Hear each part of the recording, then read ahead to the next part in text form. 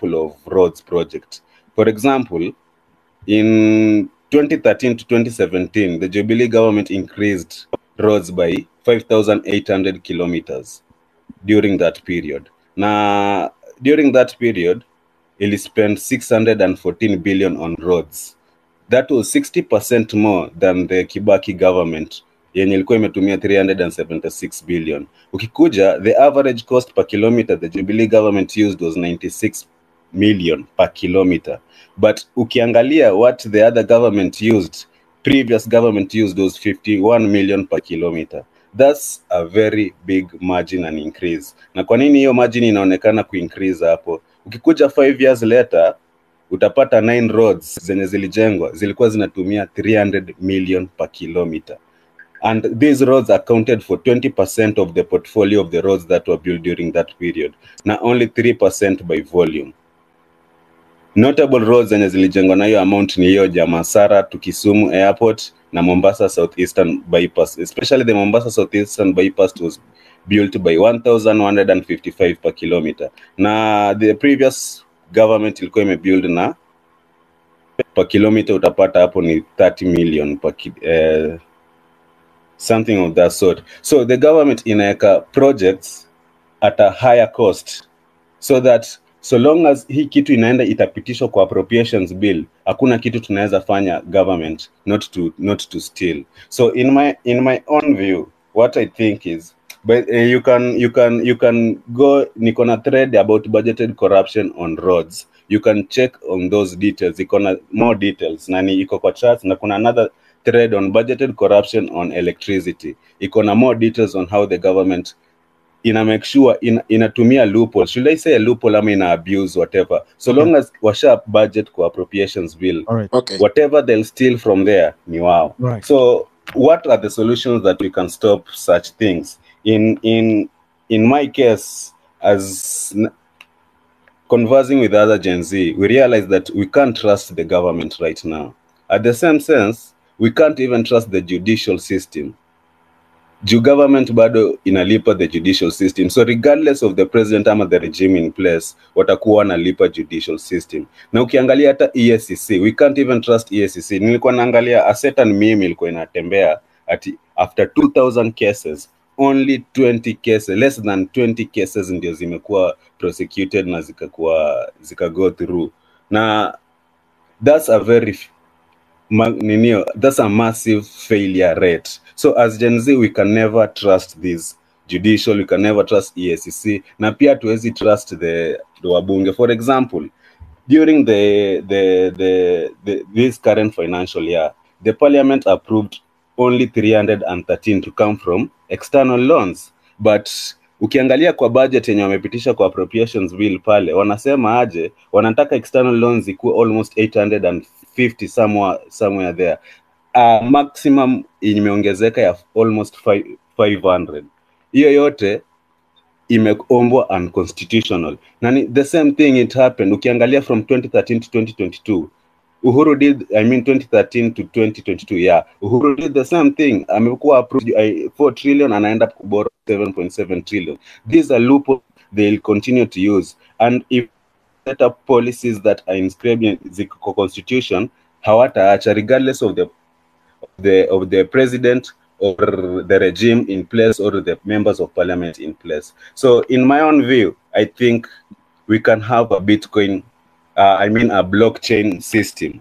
A blockchain system, let me break it down simply so that people can understand how can a blockchain system help us. For example, let's assume umekuja kununua nyumba, let's say umekuja town, no, ama you are in Thika Road and you're looking for a house, na umepata Roysambu, I'm there.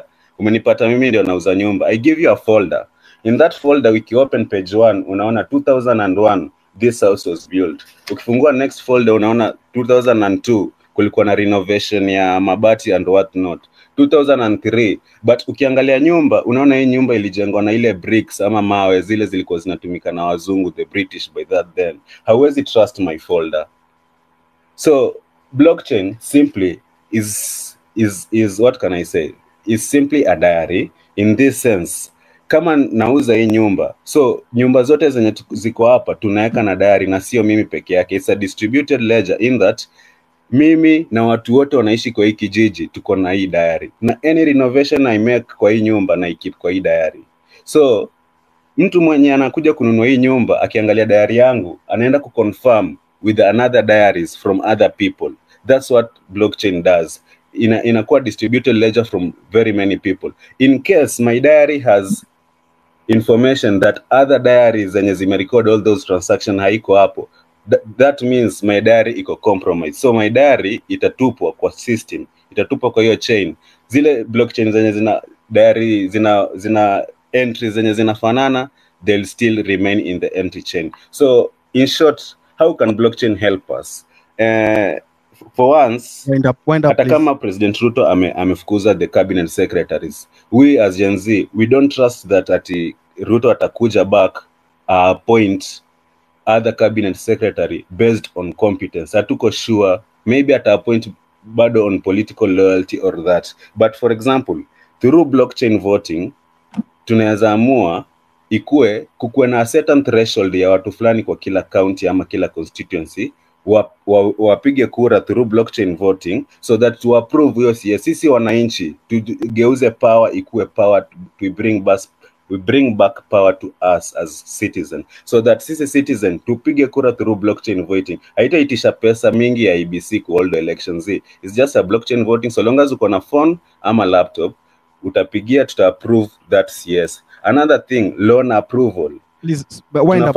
Na blockchain voting wakati anytime the government wants to take loan. For example, kwenye nilikuwa nimesema kama Ruto alikuwa ameapproviwa na government only 313 loans. Kama alikuwa ameapprove only 313 billion na anaenda pana kwa budget anasema anataka 870 billion. Hiyo ingine 500 ni extra. But kukiwa na blockchain voting tuta make sure, so long as una loan the Kenyan government, kama utaenda against the constitution, ni shauri yako, hiyo deni hatutalipa. Na kwa constitution tushaweka kutakuwa na blockchain voting yenye kama president yoyote mwenye yuko in place, si wa leo ama wa kesho, tutavote. Kama hiyo wananchi wana approve hiyo deni, sawa, atapewa. Kama wananchi hawa approve hiyo deni, hatapewa. Another thing yenye tunafaa tuvotie on through that blockchain voting, loan usage. Hiyo loan itumike wapi? Okay, thank you. Thank you very much. Let us go to the next. Did you finish, Jack? Did you get your internet? Did Jack get his internet back?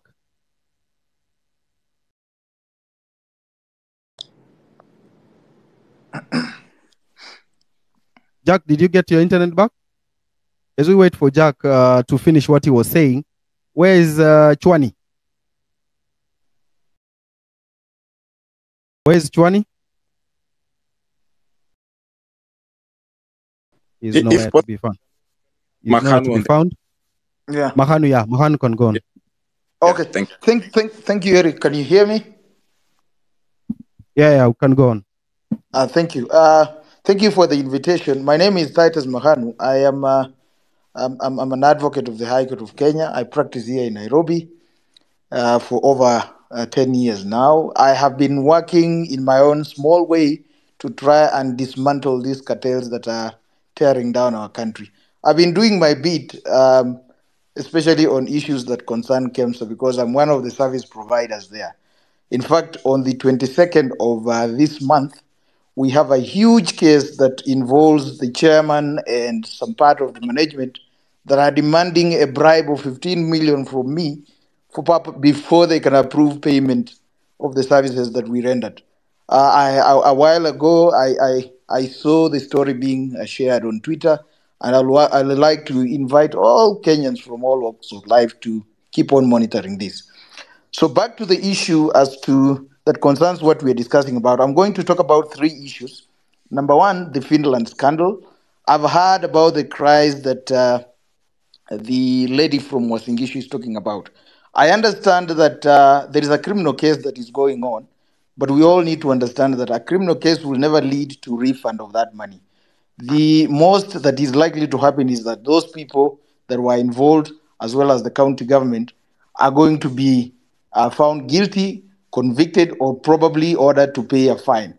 but still the money that was lost it is highly unlikely that the money is going to be refunded. So what needs to be done, because Eric and the viewers are asking that the real action that needs to be done at this particular moment is we need to put our heads together and file a recovery suit against the county government of Wasingishu, as well as Senator Mandago and all those scoundrels that were involved in this heist.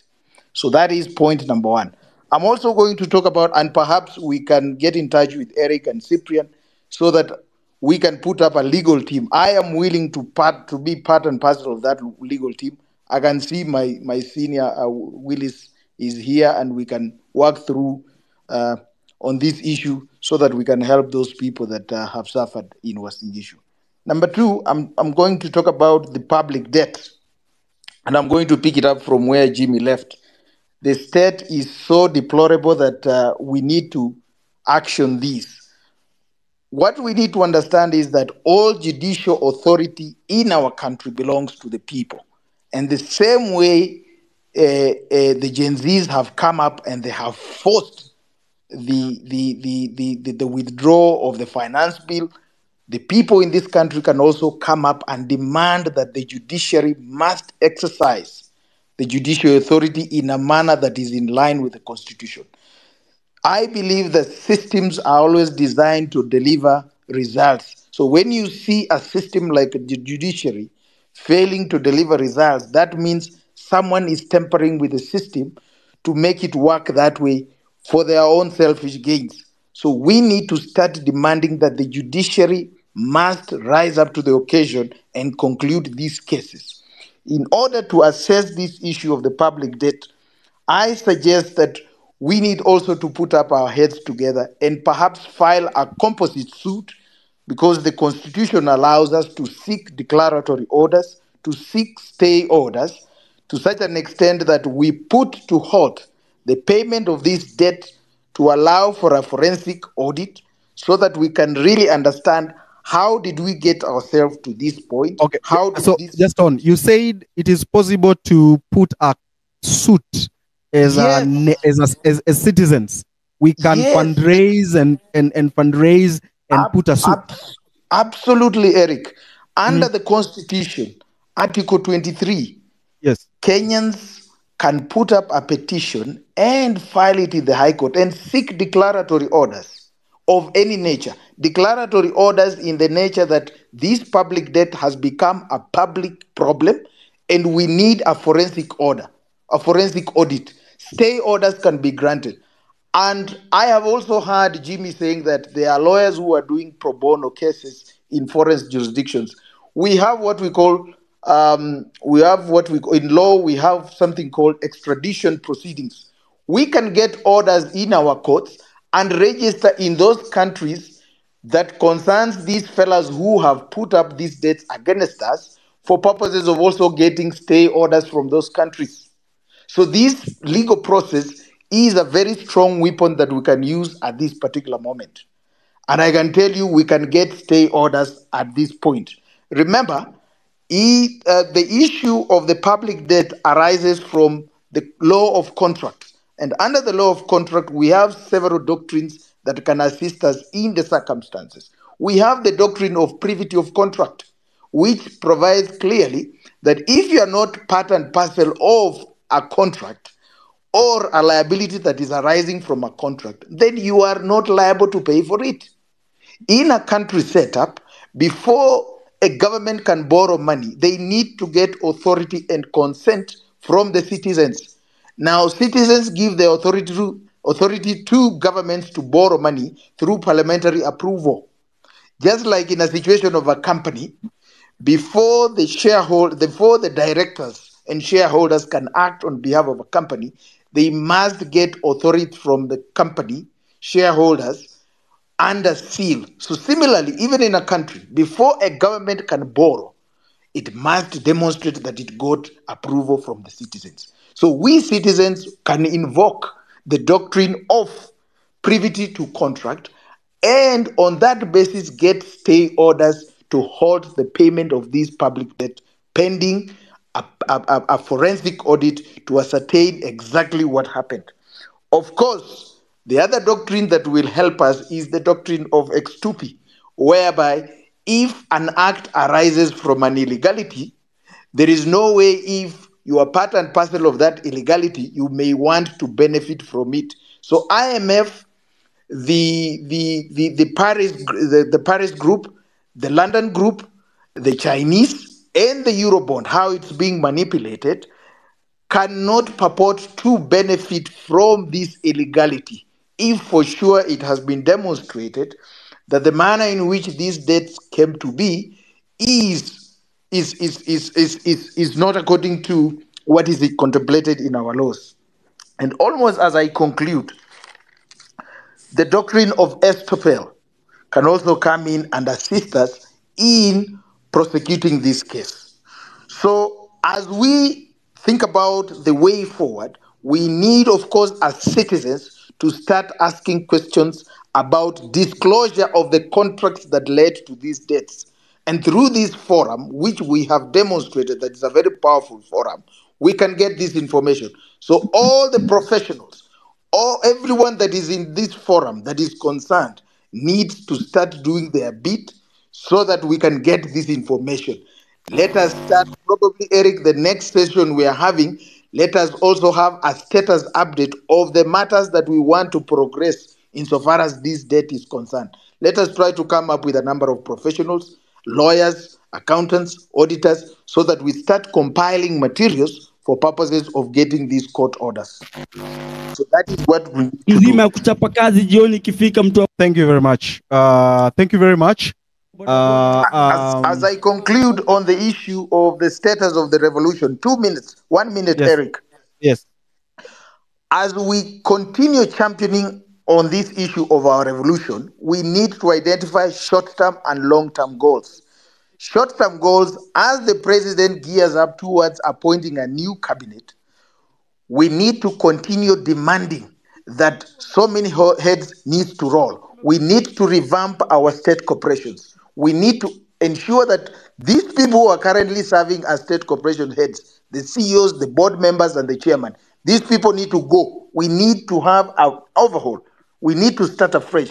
And as new people are brought into office, the first thing is we need to make public service, we need to decommercialize public service. We need to put up demands to the extent that if you're coming to serve members of the public, you should be paid according to your job group, based on your credentials. If you are an MP, if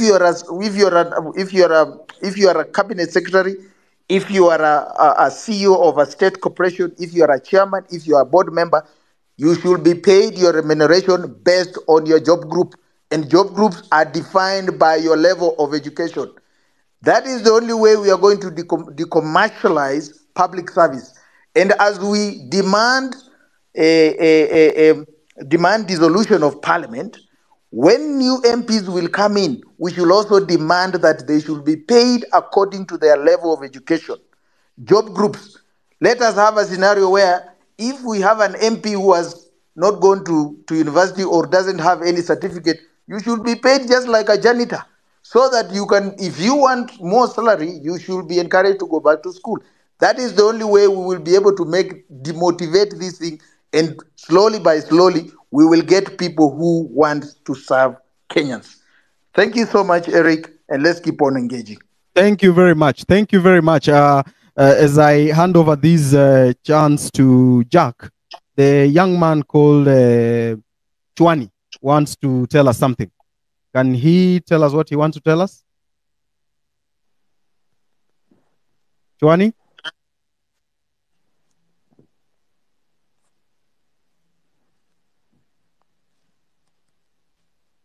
Chwani, can you start?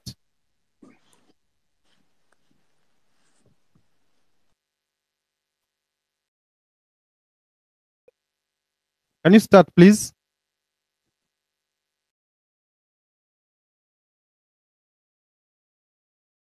Chwani, can you start? Hello. Can you go on, Chwani? This is the last chance I'm giving you. Hello, Nyakundi. Can I speak? All right, consider that chance gone. Let me talk to Jack. Jack, you were saying something about fertilizer and the contaminated sugar and the cancer that we are going to experience in the next many years. What is this? Jack?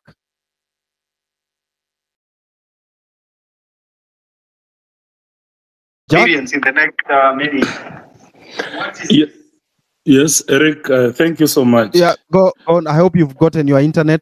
We want to finish this very fast to give others an opportunity. You are talking about fertilizer and the contaminated sugar that Kenyans are taking. Kenyans, you are taking contaminated sugar. You are facing years and years of cancer. That is true, Eric. Mythical Inturi brought in contaminated sugar. And it's like life is moving on as usual. We are having. Hello, can you hear me, Eric? Yeah, go on, go on. Your internet is the problem, but go on. We are going, very sorry we lost the people like Keuna. And in the near future, we are going to have a disaster because of the contaminated sugar that came in under Mythical Inturi and went to the market. And the president is laughing about it. Everything is normal. Life is going on in Kenya as usual. That one aside, we have a fertilizer scandal. A minister brings in fertilizer, and fertilizer that is not fertilizer, that is mixed with maram and cow dung. At the end of the day, the net effect is that the production, the food we are going to harvest this time, I was at home, you have a cob of maize that has hardly less than 10 maize tablets on it. It is a disaster. So when I realized this, I'm also a chairman of Public Investments Committee, Education and Governance. My work is to audit government, is to put government into proper checks and balances. I was so pained because I come from a farming region. Bomola is a farming region and largely Western Kenya. So when I prosecuted the removal of Mythical Inturi went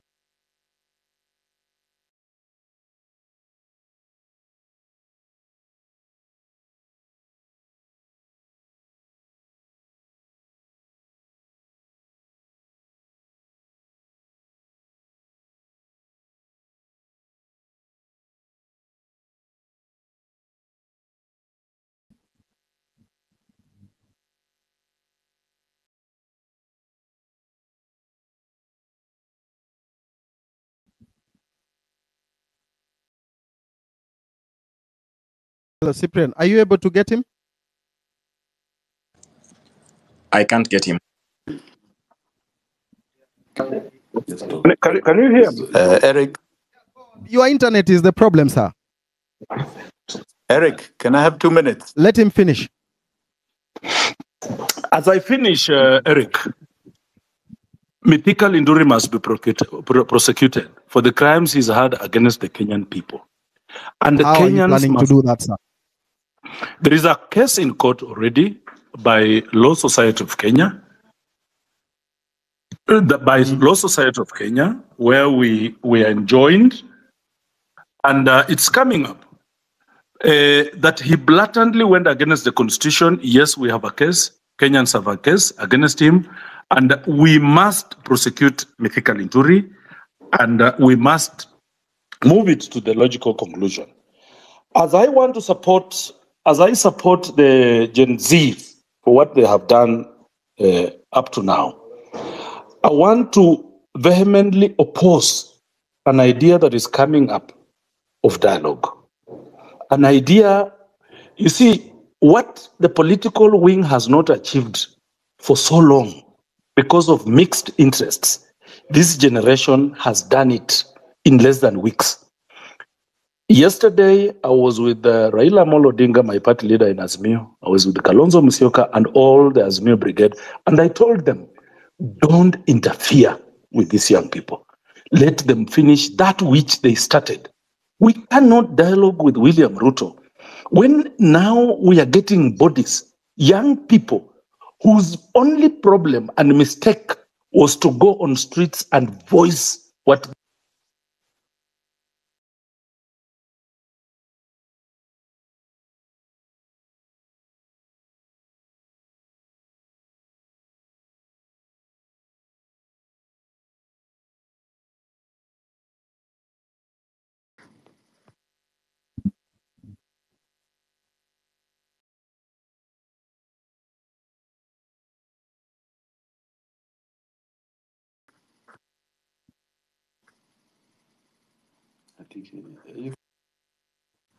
Yes, Eric? yes. Go on. We still hear you. Can I speak now? Yeah, yeah. Okay. I want to be very quick. Now, just to tell you why I was saying people like William Ruto cannot solve this problem, I want to express the illegality that has done over the last 1 year. In his first budget, the development budget in the appropriations bill said that they are going to borrow foreign and external loans of 313 billion shillings. 313 billion shillings. Those are the only loans that have been approved on the budget of Kenya. And those have gone to development as per our laws. They are even listed what they are going for. In the last 1 year, that ended June 30th, his first budget, he ended up borrowing 1.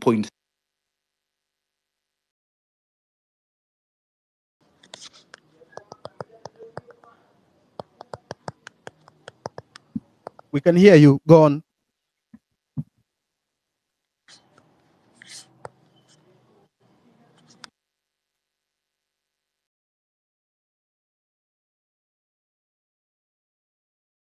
And I repeat, they are in a conspiracy of a Ponzi scheme. And I again repeat, KCB, Co-op Bank, and Equity Bank,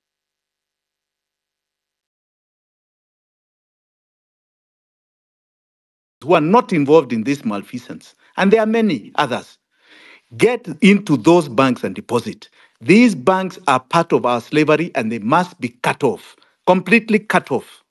And I want to say, in addition to this, that the only dialogue we should be talking about with William Samoei Ruto is a dialogue at the ballot box, no other. That is where we want to dialogue. And let me end with a famous quote I saw yesterday on James Smart's Twitter handle. And it was from a famous president from Burkina Faso called Thomas Sankara. He said, if we don't pay the debt, the lenders will not die. But if we pay it, we will die. That is the situation in Kenya. If we continue paying this, we will die. We must stop our death. So before you go, Jimmy, now can you give us practical steps? Just tell us these are the practical steps that we need to embrace in order to avoid paying this odious debt. This is what we need to do. This is the next step. This is what we should do. This is what the citizen can do. And this is how we will stop the payment of this odious debt that we are not supposed to pay. The only way, and I repeat, the only way, is to remove this regime from power. And any person who has been part of this malfeasance, especially over the last 12 or so years, must be removed from any decision-making position. That is the only way. The kind of money we are talking about is so humongous, so humongous. You are not going to sort it. And I appreciate the legal aspect that you can go to court, you can do this. I'm telling you, you're talking about phenomenal amounts of money. $50-60 billion that have been looted from us.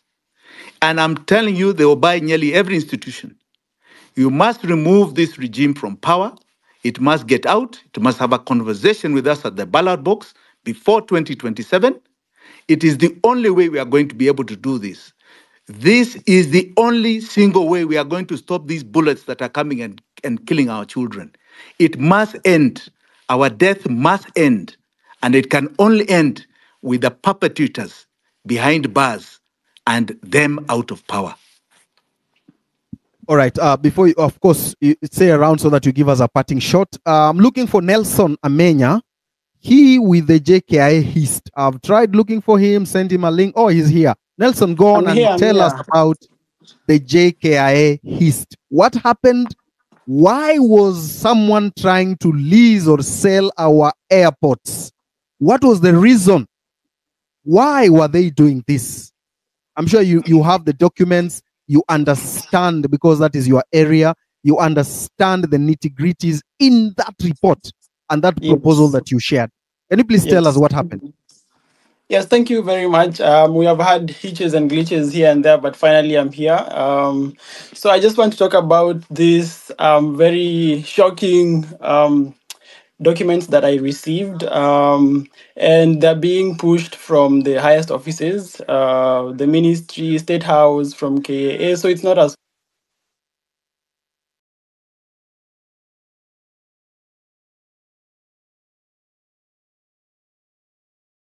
they can be able to trace them.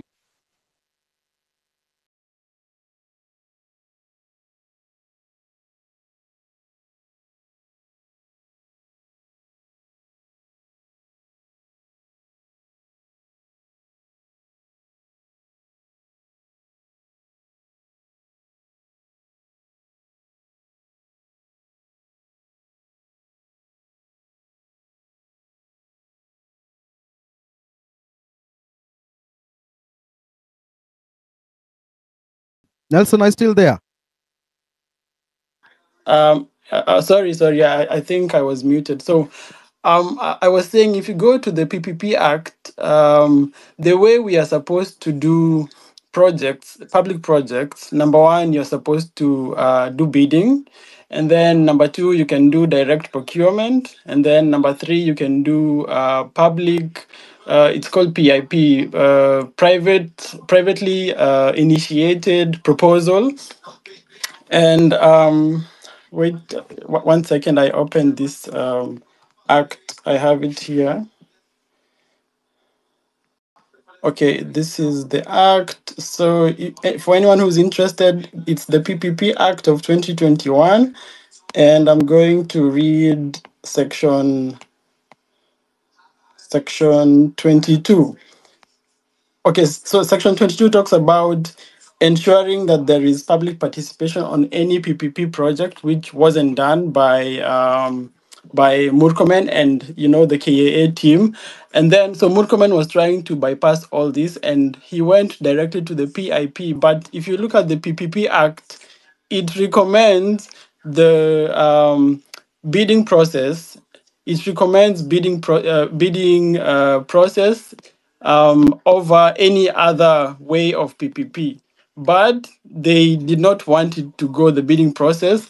However, there was companies already willing to bid for this listing of JKIA, and companies from Singapore, companies from Qatar. But Murkomen and his people, together with Kositani, they went ahead and picked a company called Adani Group from India.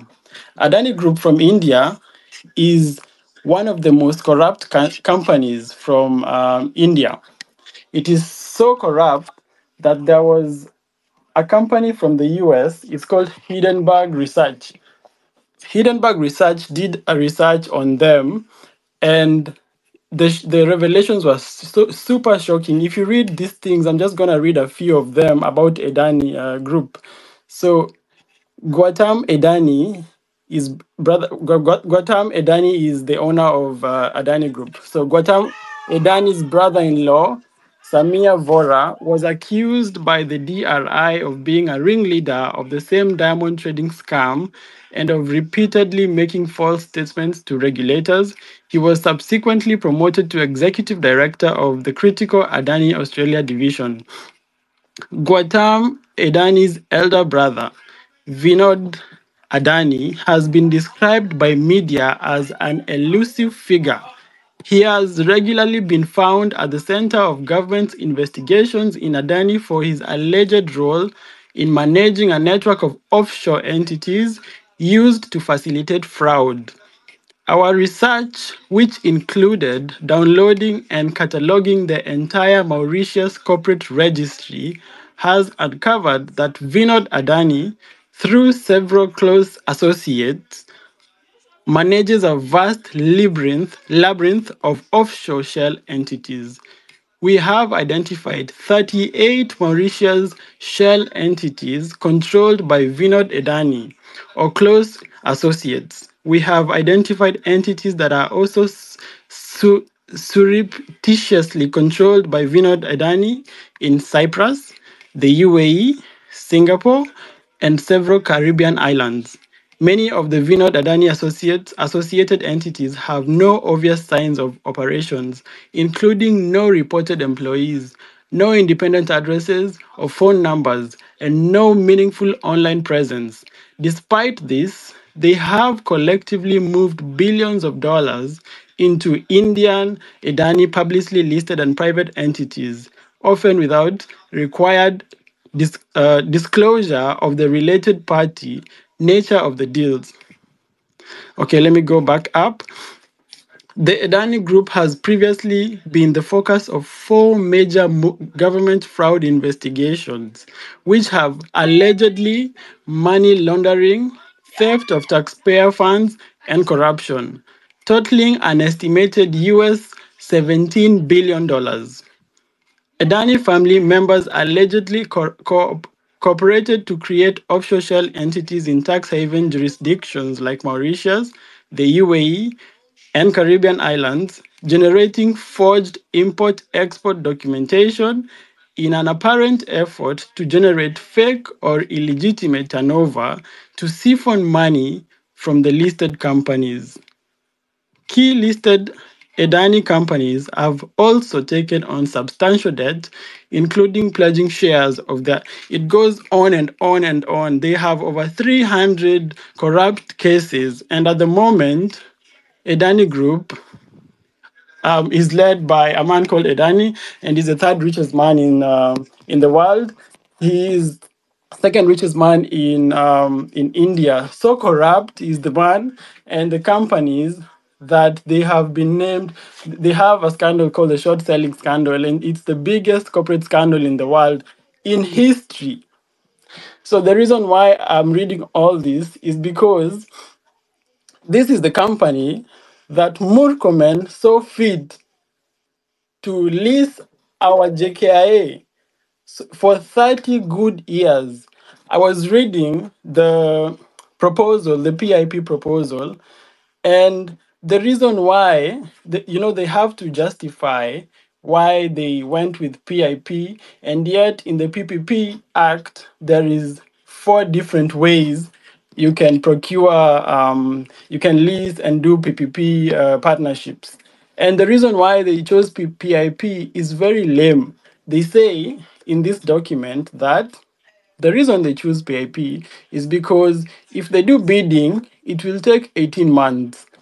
And in addition, after they have submitted the bidders, it will take an additional 4 to 6 months to go through and peruse through the bidding, the proposals, and then identify one person or one company to do this project and to lease out JKIA for the next 30 years.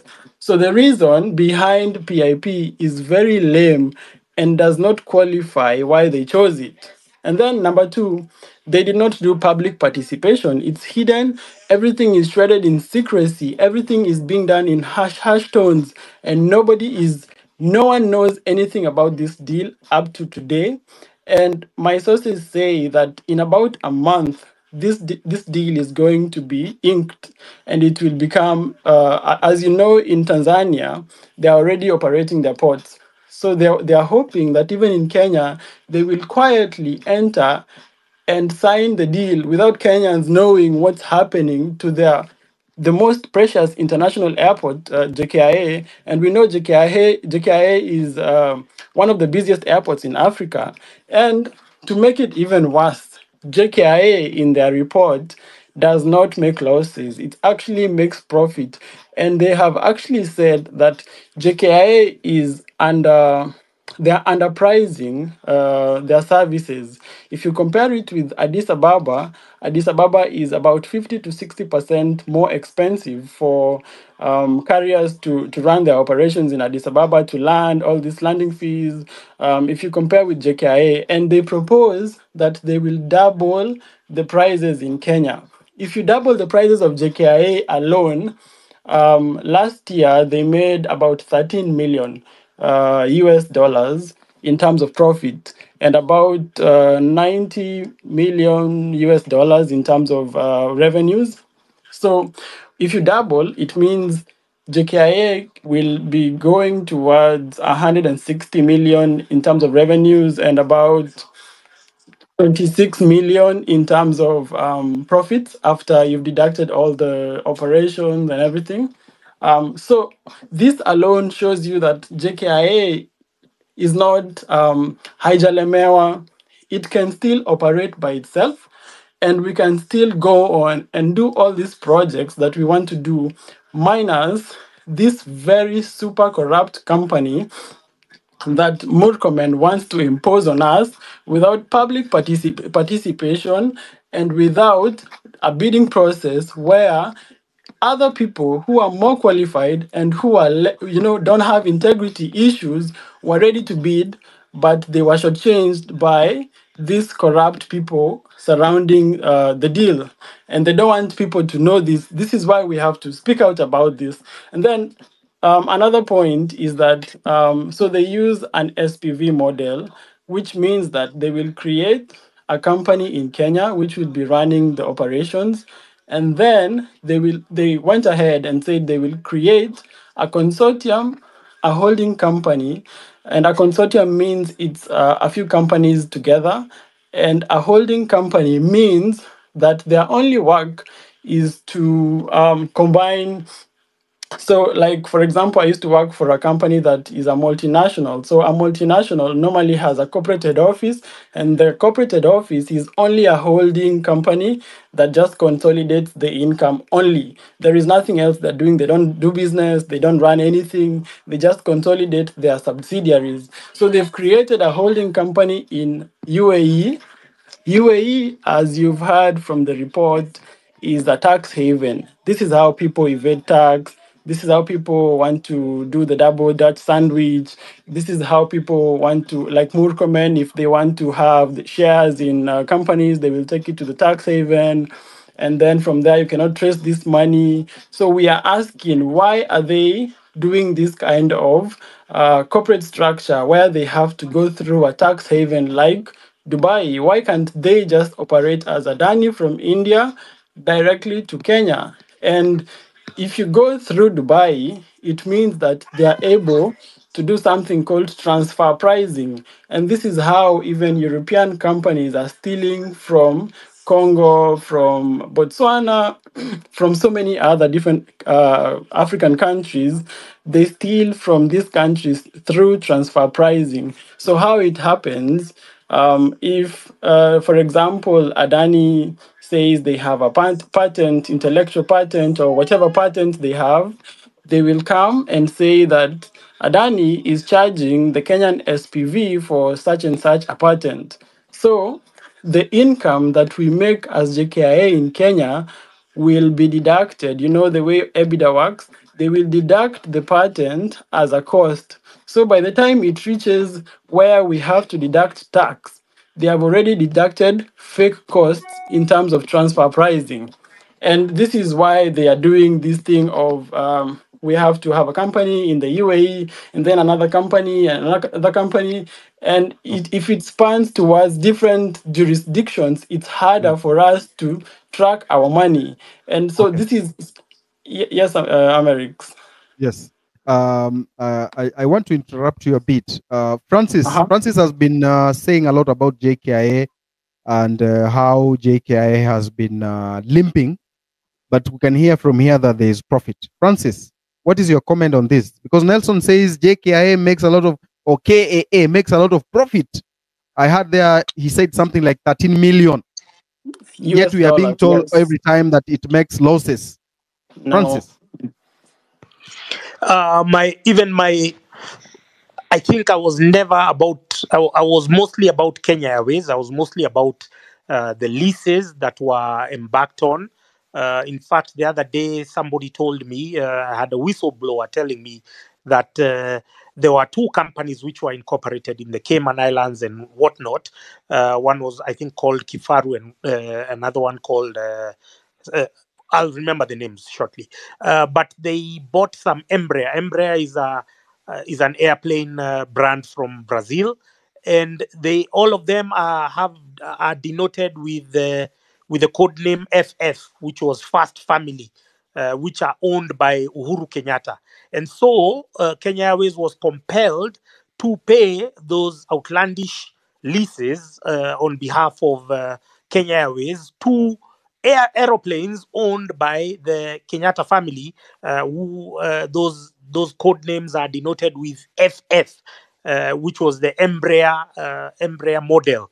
And so when Ruto came in, don't forget that when we are talking about odious debt, connect to Kenya Airways, because it's been one of the vessels which has been used to siphon taxpayers' money into private accounts. So when Ruto came in, where he was supposed to resolve those issues, then some of his cronies have gotten also other flights, so that we can continue funding Kenya Airways from taxpayers' money. We can continue giving them money under the guise of bailing out. And we've given them, first of all, don't forget, when it was being privatized in the 90s, we were told that by privatization, it will be self-sufficient, it will be profitable. And they came up with all these cock and bull stories just to sell the privatization agenda, when I was talking about Philip Ndegwa and whatnot. But if you look at the amount of money we have spent post-privatization, it is close to 100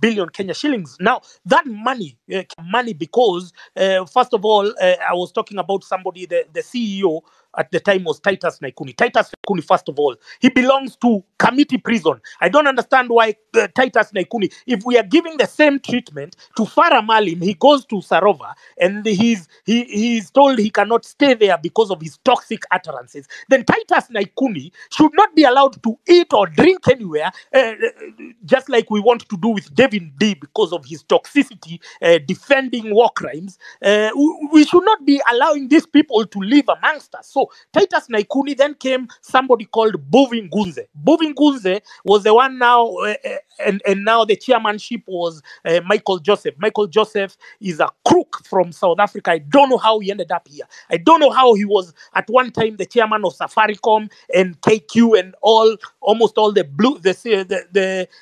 well-performing blue chip companies. But if you look, there is always a paper trail of corruption. Then Jeremy Mbuvin Gunze was the CEO of Kenya Airways when they were being bailed out with billions of shillings of our taxpayers' money to pay for for leases or for aircraft owned by the Kenyatta family. And his brother, you can't make this stuff up, I kid you not. His brother, called Jeremy Ngunze, was the CEO of CBA Kenya chapter. So here we have two brothers working for the same criminal outfit, which is called the Kenyatta Family Criminal Enterprise, siphoning taxpayers' money, because now CBA is also amongst other banks which have profited from anti-competitive practices. They have been involved in intellectual property theft. They have been involved also in the debt issue. They appear in the debt register of the banks. I know we have spoken about Equity Bank. We have spoken about KCB. We have spoken about Coop Bank as the lead banks which have funded and fueled the government's appetite for debt. If you go there, you just want a 1 million shilling overdraft, they will make you jump through hoops so that you can just access an OD of just 1 million shillings. But they give government carte blanche. They give them billions of shillings every year under the guise of domestic debt, because it's, as you heard, it's a Ponzi scheme. Yes. James Mwangi has become a dollar billionaire in this republic from buying bonds, from domestic debt, Yes. mopping up capital from the commercial market. We cannot get credit. Our biggest weakness is lack of credit when we are doing enterprise, and it's because all the money is going to government, because they have seen it is lucrative to loan to government, and then they can be able to sort themselves out there with their own commissions and whatnot. So Kenya airports, whether it makes profit or not, first of all, don't forget that they terminated the greenfield terminal, which was supposed to expand our capacity to make us a competitive hub in the region. Ethiopia has taken over us. First of all, they have more aircraft. In Kenya, we invested in these small planes called Embraer. Those Embraers, they are being taken to the key routes. They don't have good facilities, if it's the business class, if it's the first class. And so we are underwriting the delusions, and we are underwriting the poor financial decisions of Kenya Airways based on our taxes. So as we take on the audit of the odious debt, we must also audit all the poor financial decisions that have been undertaken by the subsequent governments and individuals, with an objective of securing our money. We have to convert whatever private assets that they have taken from our country. We have to secure them. They have to be returned to the state. They don't have to be regrabbed by other people. They have to be regrabbed. Everything, even the MPs who have stolen CDF money, we have to now repossess that so that it goes into the to the state, because these were crimes which were committed, and we have to catch up with time that they have stolen from us. Thank you very much, Amerix. Thank you. All right, Nelson, that was just a kicker on what you were saying. Maybe you can tell us in a few minutes, 2 minutes or 3, before we give Mercy Tarus and the rest. I can see Soko analyst here and the others. What can we do as a nation? You know, we talk too much, but in your opinion, because you are the professional here, what can we do? The lawyers are here to guide us on the legal journey. They can tell us what to do, but what are you going to do? Or what do you propose we do as a nation to ensure that such kind of heist and the people behind it are put in jail? Thank you, Amerix. Can I just finish the 3-4 points I had, and then I can talk about what we should do? In the interest of time, you have 3 minutes. Okay. So I just wanted to also say that in this deal and proposal, they're trying to propose the government to concessions. And one of the concessions they want is that they want to operate in Kenya tax-free. They haven't mentioned the number of years. They just say they want to operate without paying corporate income tax for some years. And also, I don't know if this is standard in deals, but they're saying after the deal is over in 30 years, JKIA will have to pay for the capex, and also they will have to pay them for the capex, the money they used for the capex, which is 1.5 billion US dollars. And in my view, this 1.5 billion US dollars is the same amount of money we saw the Eurobond theft, the money that never arrived in Kenya. So it means that we are able to even finance this project on our own if we can take back the money that has been stolen. And they're also saying that after the 30 years is over, it's not over, because they're asking for 18% equity in JKIA forever. So this means that basically they will own us forever, 18%. And this is totally unacceptable. And mind you, this company is the least performing company in India in terms of airport operations. And their biggest project is called Navi Mumbai. It's their only biggest project that you can compare to JKIA. The rest you cannot, they're too small. And even this Navi Mumbai is going to be finished in 2032. So we are entrusting people who have not even done a project of this magnitude in any of their projects to do it in Kenya. Like, we are being used as scapegoats. So, and your question, Amerix, about what we need to do it's very simple. We need to make a lot of noise, and also we need to start preparing to take over these positions. We cannot just be in the outside and every day, we keep complaining about bad governance. We need to be the leaders we want to see. We need to go into those leadership positions. You have seen in the UK, they were inaugurating very young Gen Z leaders into the House of Commons. So this needs to happen also in Kenya.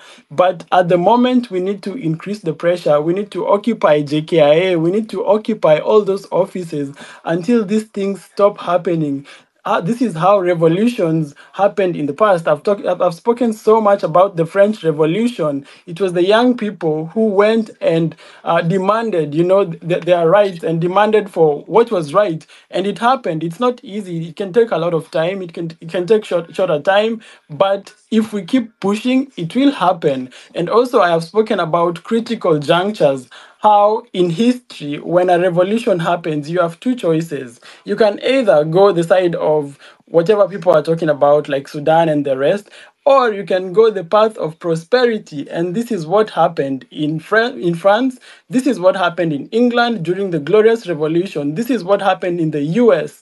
This is what happened in many other prosperous nations. They were at this critical juncture, a revolution moment, and they chose to go the right direction. So this is the moment that we as the young people, we need to choose which direction to take our country, to either reclaim it and go and become prosperous and to say no to all these things that are happening now, or to turn our eye and lose the revolution and everything that Jimmy Wanjigi has just spoken about to continue. So the choice is ours, but everything is laid bare on us. And there is a saying, as I finish, that I quoted in one of the spaces. It says, in every generation, we have our mission. So every generation has a mission, and it's upon us either to fulfill the mission or to betray the mission. So it's upon us today as the young people to either fulfill our mission of economic liberation and independence in Kenya or to betray it.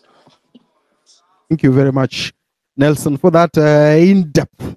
There was only one person who had a remaining issue, I think because of network. I'll give them a minute or two. Mercy Tarus.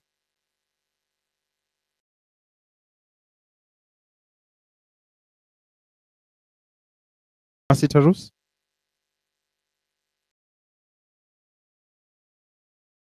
Yeah, go on. Just unmute your mic and start talking so that we don't waste time. Thank you very much. I hope you can hear me now. I hope you can hear me now. Yes. Thank you very much. We are giving you 2 minutes. You can switch on. You can switch off your space so that you don't listen to yourself again. That's why we are having this miscommunication.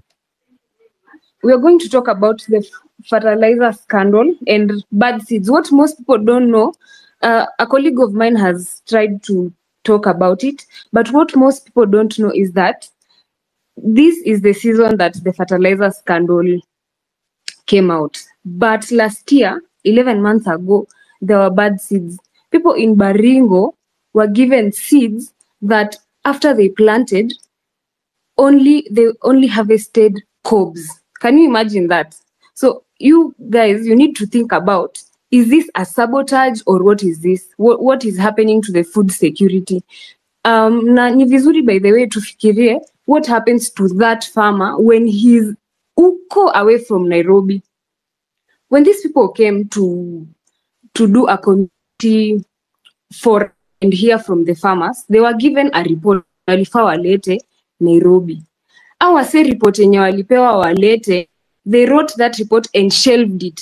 And then the report that came to the Senate was not the report that they took from the farm.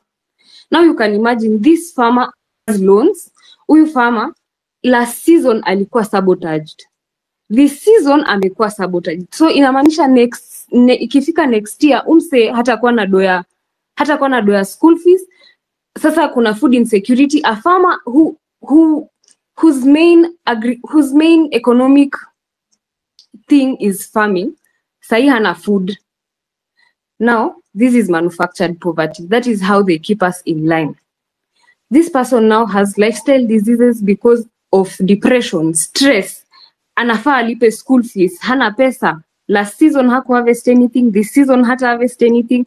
Most probably next season they will come up with something else to make that farmer remain poor so that they can depend on that MP, on that woman rep, on that governor, and all those leaders. But again, that is what the government does for you. As I finish, why are we here? It is because the people that have been put in those offices, they don't have merits. We lack meritocracy. Umse hajui policies zenye anafaa kufuata. You can imagine a whole CS is being asked if they know about that if they know about that fertilizer. And what do they say? They say, my boss knows that there was fake fertilizer. And then first of all, before aseme hivyo, anakata anasema mimi sijui anything about fake fertilizer. Someone who is supposed to stand on such an important ministry. Again, integrity issues. So this person hana merits. This person does not know the policies because they don't have any merit to be in that office. And they do not follow the rule of law. So they have integrity issues. Medics, it is important that you know that the person who is chairing your Senate Committee for Health is Mandago, someone who is under scrutiny for embezzlement, fraud, corruption of 1.1 billion is overseeing your committee in the Senate. So that when you start asking why you are not being posted, why they want to not follow that CBA policy that you guys signed, you know who is behind that thing. We want the president to understand that being fired does not insulate you from prosecution. What were State House, kama mnasikia hii, go and tell Mr. President that we have said that even if you fire them, it does not insulate them from prosecution. Right now, we have food insecurity due to that fertilizer scandal, due to the bad seeds that were provided to the farmers. And now we want to sit pretty and look pretty as if nothing is happening in the country. Repentance, Mr. President, without restitution is just hot air. Hakuna kitu yenye umefanya hapo. Sasa umse ameenda amefanya kabineti yake, hiyo haina shida. But sasa aliwafanya very ceremoniously. Amewaita mkutano, amewapea food, wamekaa hapo, wamediscuss vitu zao, alafu after a few days ndo anakuja anatuambia, by the way guys, I fired these people. We are not stupid. You gave them a state-of-the-art send-off. Like they are going to represent us in a very lucrative spot. But we are watching. Now he's creating room for marriage between the government and the opposition, which is not about them, the government, or the opposition. And it seems like they are forgetting that. It is about the people of Kenya giving their lives for the rule of law to be upheld. Finally, this is not just about the people who have given their lives. It is also about those people whose lives have been brutally taken by the police. Mr. President, this is my parting shot. There is nothing as dangerous as a broken and desperate person fighting for a better future because he will do everything in his power to survive. Chelangat Mutai died on the Sabasaba of 2013 like a true hero.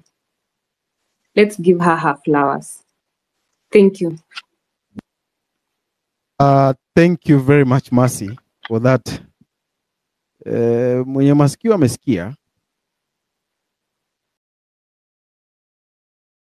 Lekish. Hi, Amerix. Before he speaks, I just want to say that deal ya JKIA, it's going to be signed in 1 month. So, guys, we need to, make pressure, and also we are going to court tomorrow to make them release the documents and make them public for participation. All right. So you're going to court tomorrow? Yes. Please do. I think I'll create something like an mchanga or something so that this public litigation or public interest litigation, we can have a fund where people, if Kina Willis or whatever lawyers go to court, can be sending them some mafuta here kidogo and credit. So we will follow it up and see how it goes on. Thank you very much. Rufus? Thank you. Hi, everyone, and thanks, Amerix, for the opportunity. So, my input on this conversation is that nobody is talking about the money. So, the way we conventionally view the money, it's something that we use in our day-to-day lives. It's something that we earn when you work a job, when you do a business, but there's more to money, and I think everyone needs money. So the way personally I view money, it's a technology that we use to store value. In a way, or in a very simplistic way, if you go and work somewhere and provide labor that is worth, let's say, 10 meals, then you need to have a technology that stores that value, so that when you need that value in future, you're able to recoup that 10 meals either for yourself or for your kids. But then the current system that we have with the Kenya shilling hasn't been working well, and this is due to the current monetary policy we are having. So if you have wondered or seen how, let's say, a primary school or secondary school teacher was able to raise a family of 5 in the 90s, have a decent home and perhaps even a car, and today that reality is impossible, it's mainly because the money is broken. So we don't talk about these things. And I think it's very important that everyone, as we go through this civic education, tries to understand what money is and how the current administration is making it so worse that even for the most corrupt guys, they understand the money is broken. If you look at some of these corrupt politicians, they're simply converting their Kenya shillings into either dollars or just buying real estate because they know that the M2 money supply in Kenya is being expanded. So over the last 1 year, M2 money supply was expanded by 6.1%, which means that if you are an average Kenyan and your income didn't go up by 6.1%, then the purchasing power of your money has really gone down. Your personal economy is simply losing. So you're working hard and hard to keep earning an income, but the purchasing power of your money is simply just going down. So I believe it's time we start questioning these things, bring transparency to understand how much Kenya shillings are supplying in the economy, how much of this amount of money is being added into our economy, because everything is added out work being done, it's value being stolen from your money, the person who is holding Kenya shillings. So think about it this way. If you have a pot of boiling tea, which is worth, let's say, 10 cups, and somebody comes and adds a glass of water in that, and then fetches a glass of tea, then they didn't create new tea. They basically stole from everyone who owned the previous tea. So that's the same way it applies. So the moment you see money being expanded by 6.1% in a year, this is how you're supposed to interpret it. So if everyone of you guys who are in this space have contributed economically to grow the economy by 5%, every farmer who has grown food, every teacher who have dedicated their time to teach for a whole year, and every other person in the economy who have contributed value to the economy. And once you calculate all that into what we call the GDP, and the economy has grown by, let's say, 5%, and then the government expands the monetary supply of the Kenya shilling, what basically that means is that all the contribution we have made into the economy is being stolen by expanding the monetary supply. So when I was listening to Jimmy Wanjege talking about the expansion or the sources of money for the government, yes, he talked about raising taxes, money through taxes. He talked about raising money through debt to fit a deficit, which is limited by the constitution. He missed the point that the Kenya shilling is the one true asset that the government uses to take value even from the money that you hide on your mattress. It's not safe. The government has the ability to devalue that by expanding the amount of money supply in the system. And that's a really important conversation that everyone needs to have. So once we answer the question of what is money, how is it created, is there transparency, then it will become clear that we have to address these issues with the central bank monetary policy. Thank you very much, Rufus. Soko analyst, are you there? You can raise your issue, Soko analyst.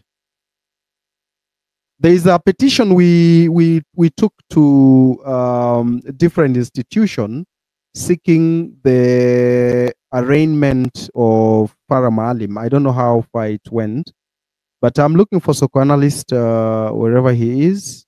If he's not there, you can give this opportunity to this young man called Milton. Milton, what do you want to say, sir? Welcome. Thank you so much. There's something that I've been really thinking about. Whenever we've had this citizen assembly, we've always had some members of parliament also coming in.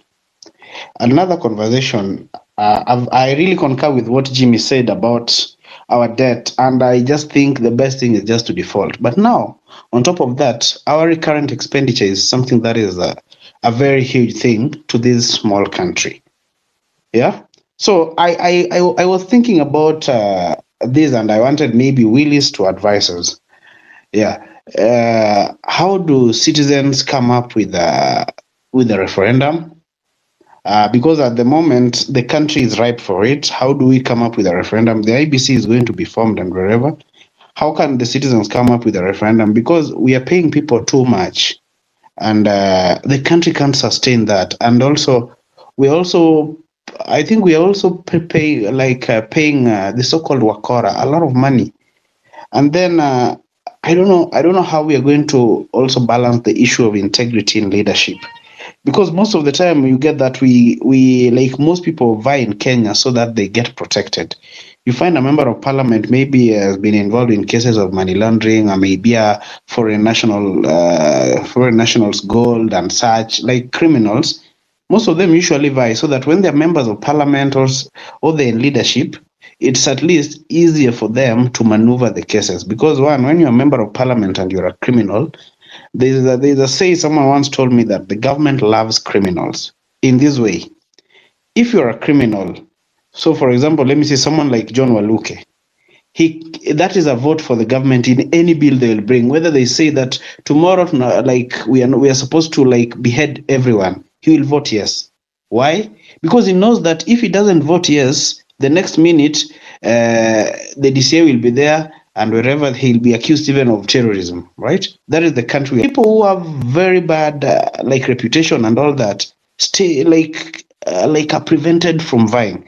Maybe Willis can tell us about that, because that is something that it has been really traumatizing me most of the time. I keep thinking about it, because if we don't solve the issue of integrity, we are still going to have animals, not even human beings, very bad animals in parliament. And with that, they will always, because they will always be representing us, they will always vote for the wrong things because they fear being arrested. Most of these MPs, even senators who maybe they were in opposition and joined the government side, most of them, if you dig down, you will find out that someone ate something at KPLC, someone was caught with there's a police officer who told me last year that there's a certain member of parliament who he jumped from ODM to supporting the government side.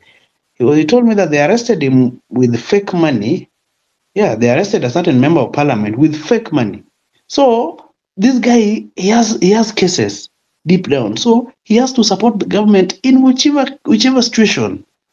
So maybe Willis can advise us on that, because we need to reduce salaries and we need integrity to be something that we keep top notch. Thank you. All right. Willis will tell us that as we wind up. So, co-analyst, 3 minutes.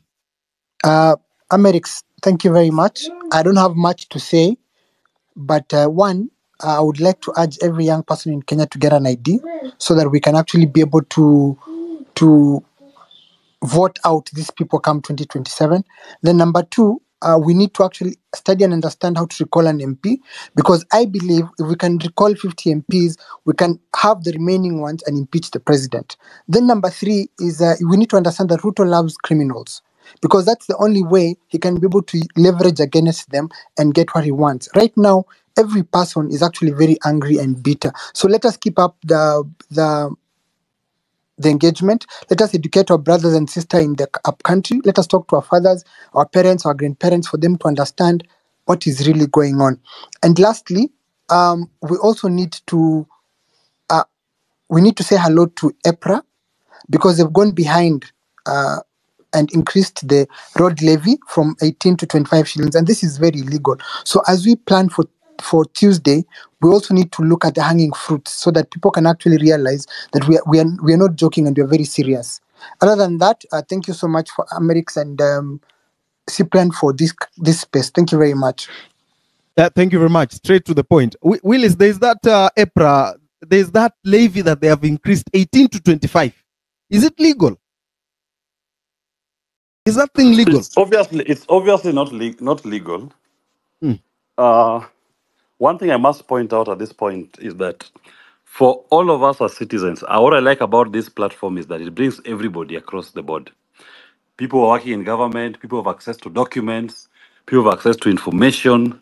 What we need to do as we are continuing with this struggle is encourage our people in those spaces to become whistleblowers. If you don't have the courage to speak openly, you can share this information even to Amerix, to myself, or to any other person who you believe has the courage of their conviction to speak out. Collect as much as you can.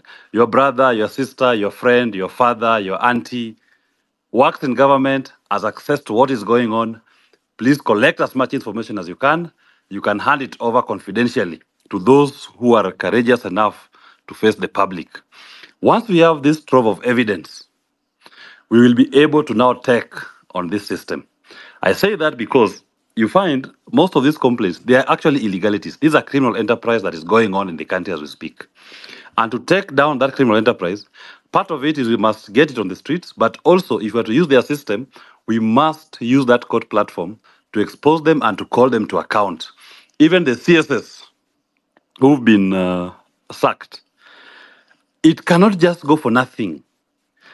Those CSS, some of them were complicit in criminal activities.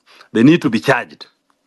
If the DPP will not charge them, if I have access to any evidence that implicates them or any other lawyer, and there's already a team of lawyers who are out here trying all they can to collect evidence, and they are willing to present cases in court to even privately prosecute those CSS to answer for these crimes.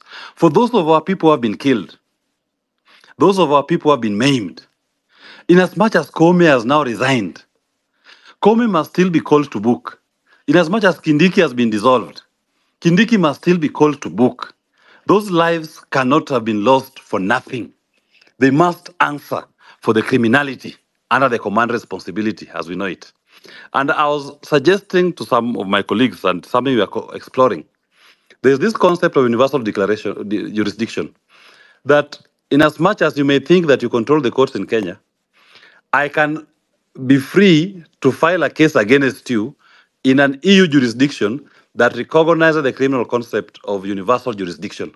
So if you're William Ruto sitting in Kenya, you think that you're immune to prosecution in Kenya, we are still free to even file a case against him under the command responsibility for these officers who have gone rogue. And we say, this unit has killed this many Kenyans. And you will see a warrant of arrest being issued against William Ruto in an European country or any other jurisdiction that recognizes the universal jurisdiction in place. Like happened when you witnessed when a court in, some small court in France one day issued a warrant of arrest against Kagame. It was because, I mean, look here, you are being mentioned adversely. There's evidence that seeks to imply, and they issued warrants of arrest for him to appear in that court. They managed to deal with that case diplomatically and to deal with the issue that you raised. We must be able to also call our own to account, if not locally, internationally. And lawyers are able and they are willing to go this far to make So what is sure the first thing that we will start with this week? I the heard first Nelson thing, saying he's going to court tomorrow. yes, now What for Nelson's what are case, we doing ourselves? so Nelson's case, he has already collected evidence. What I will urge that in these other cases, people to collect evidence and share them. Number two, as you suggested, sometimes they may need, you can even do a citizens forum. You raise funds to support lawyers who may be doing these cases outside there and may need some support, or to file those cases, getting filing fees, whatever it is. You can put that also in as a team. And you get somebody who is independent, transparent, to manage and oversee. Amrex yourself, you are able to, I believe you have the confidence of the people to oversee something like that. But the main thing is that even when these cases come up, we turn up in court. We must show the courts that this case does not belong to the lawyer. This case belongs to the people of Kenya, and it is being pursued for their interest. Thank you very much, Amrex. All right. Thank you very much for joining us this Sunday. And it has been a great Sunday. Of course, everyone will have wanted to be given a mic, but as we say, it is not as easy as we expect.